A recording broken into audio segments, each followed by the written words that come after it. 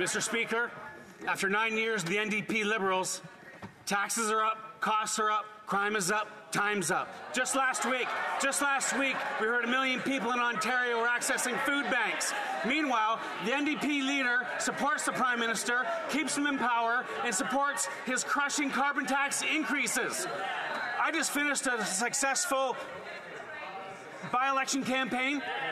Why will the NDP Liberals not let Canadians decide about the carbon tax and call a carbon tax election now?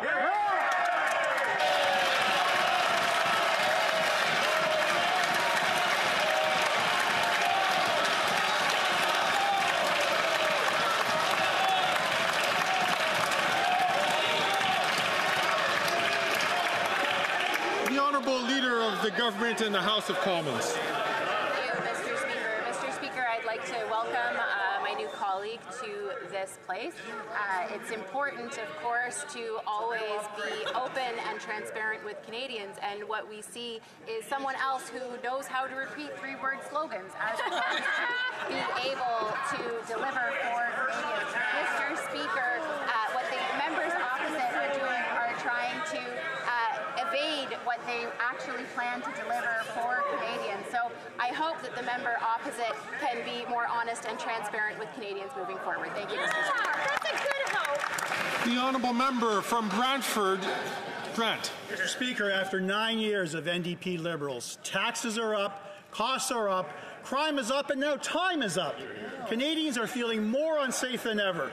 Violent crime up 50%, sex assaults up 75%, car theft 46%, and shockingly violent gun crime over 100%.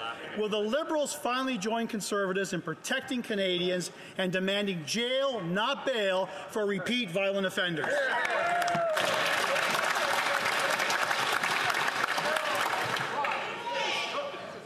The Honourable Minister of Justice and Attorney General for Canada. Mr. Speaker, my fundamental job is to keep Canadians safe. Here's what we've been doing in the last 12 months. We've increased...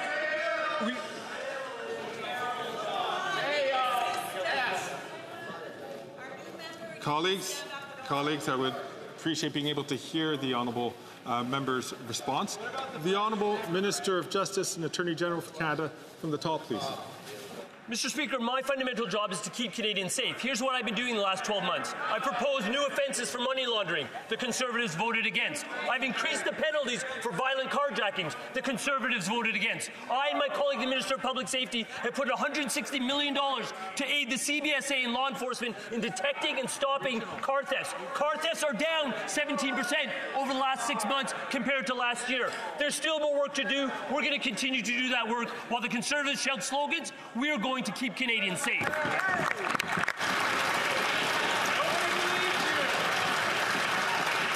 The Honourable Member from Brantford, Brent. Simple fact is criminals have nothing to fear under the NDP Liberal legislation. Bill C-48 has done nothing to stop the crime in our communities. Instead of listening to premiers and law enforcement who have called for bail reform, the Justice Minister pretends that C-48 is a success. Mr. Speaker, it's an abject failure.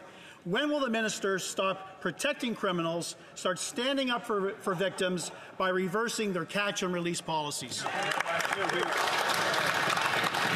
The Honourable Minister of Justice and Attorney General. Mr. Speaker, I spent the summer listening to victims, and what they talk to me about is intelligent policies and approaches to crime. What we did is pass in this chamber, thankfully with unanimous support, bail reform. The job is now on the provinces to ensure that that bail reform bears fruit. What am I talking about, Mr. Speaker? The people that decide bail decisions are justices of the peace and primarily provincial court judges appointed at the provincial level. The people that appeal bail decisions, such as my colleague in his former capacity, are provincial crown attorneys. We're under the direction of provincial premiers and provincial attorneys general. When there's not enough jail space to keep people in jail who don't deserve bail, that's a provincial responsibility.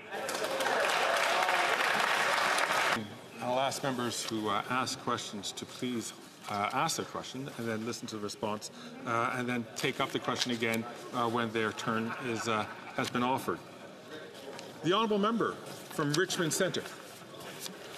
Thank you, Mr. Speaker. This summer, I was pleased to join the Minister of Health to sign 2 new healthcare agreements with British Columbia. These agreements will enhance wages for personal support workers and improve accessibility and affordability to medication across BC. Canadians believe in our healthcare system, and we must continue to build up a healthcare system for all generations. Could the Minister of Health please share with us how these agreements will support healthcare in BC?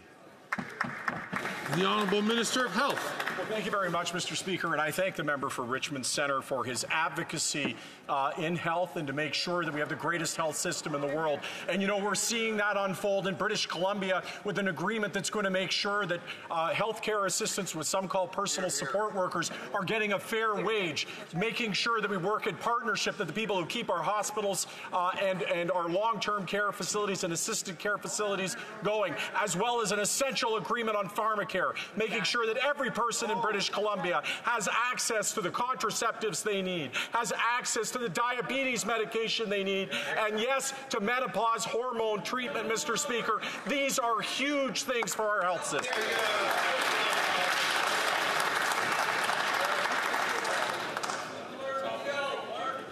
The Honourable Member from Winnipeg Centre. Mr. Speaker, the Liberals' failure to fund services through Jordan's Principle is endangering First Nations youth. In fact, in Winnipeg, Spirit Horse Action Therapy is owed almost $400,000.